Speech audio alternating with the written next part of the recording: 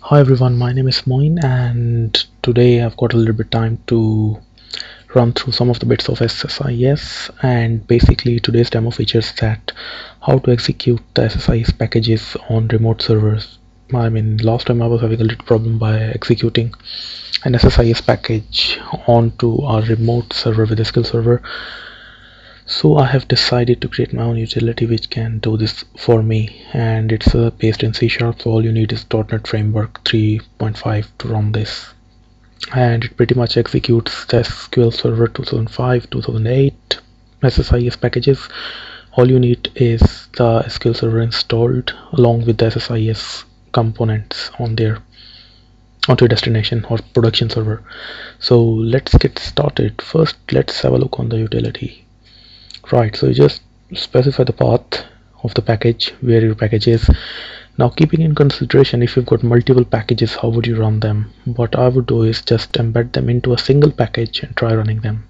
We'll go through with that in another tutorial, but for now let's see. If I click on yeah, it's got no package, and let's get started by creating a package. Then I've got already bits loaded up, and I've got a sample project over here as well, which is called test package. So what I'm going to do is just create a sequence container. I'm going to name my sequence container as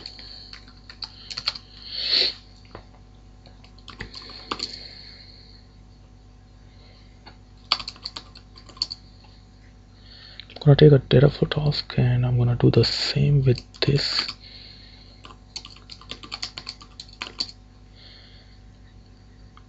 Now what I'm going to do is I'm just going to use my script component to create a dummy row which would be fed into an output text file.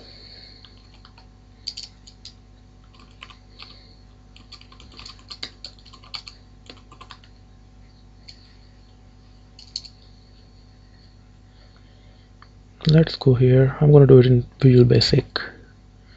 Go to my inputs and outputs. I've got output buffer. I'm going to change the name of the output buffer to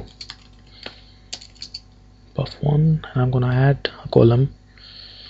Let's call it as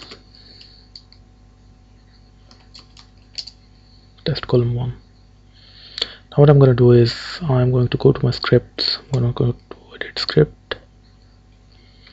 Just going to change, don't need this.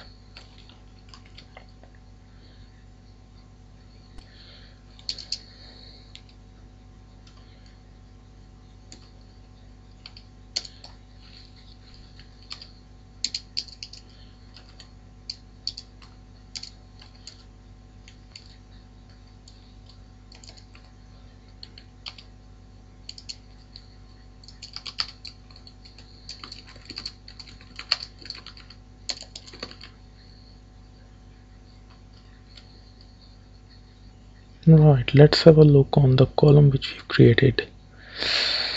It was an integer and still we've got no errors. I'm gonna report it as a suggestion or a bug, whatever, to Microsoft, but at a later stage. For now, let's change this to string type ddstr. 50 is the length, so it should be fine. Code page I'm gonna leave it as default. So I'm gonna go back, gonna close this, click on OK, and it should be fine. Now what I'm going to do is I'm going to use a text file or a flat file.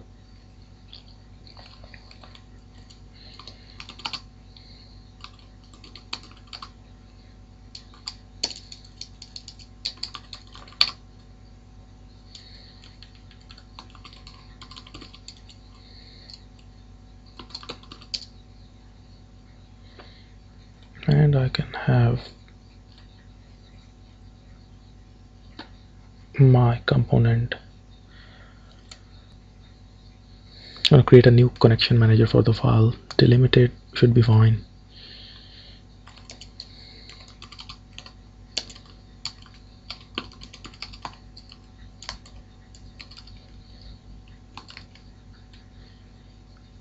And what I'm going to do is I'm going to go to my C drive where I've got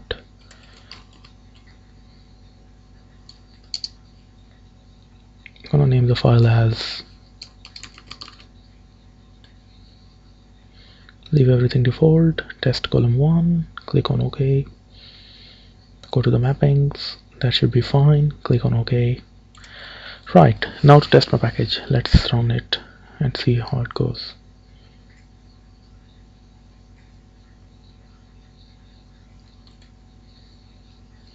Teacher is not valid.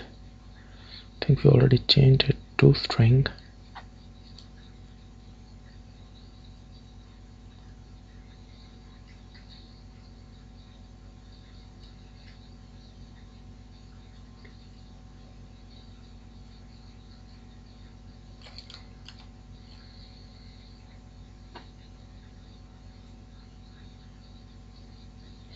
Right, so it didn't validate it. Now it's validated and the script is running fine. What I'm gonna do is just stop it and go to my test runner folder here, and it's on the Ssisrunner. Let's see what have we got.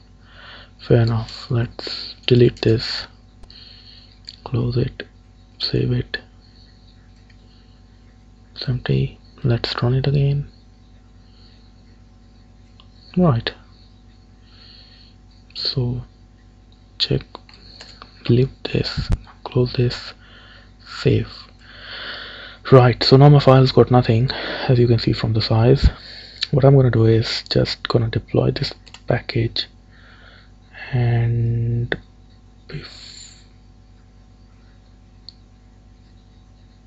I'm gonna change my deployment paths as well.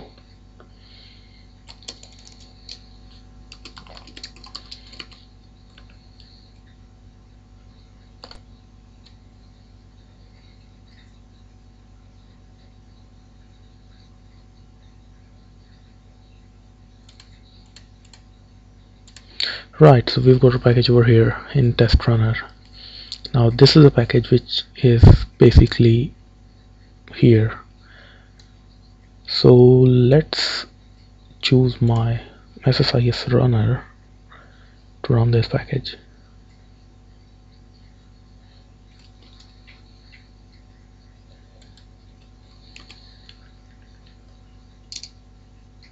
There you are. It only gives you the option. I've customized it so the dialog box doesn't show anything else apart from the DST access. Open, click on run it, and we've got success as status. If there's an error, it will display them here. Right, let's go back and see what have we got. Voila, we've got the file, the string in there. Just gonna remove it, close it, save it. File 0, empty. To my runner, same package, run it. 1, just see, test, and that would be it. So this component is downloadable from my website at moins.com.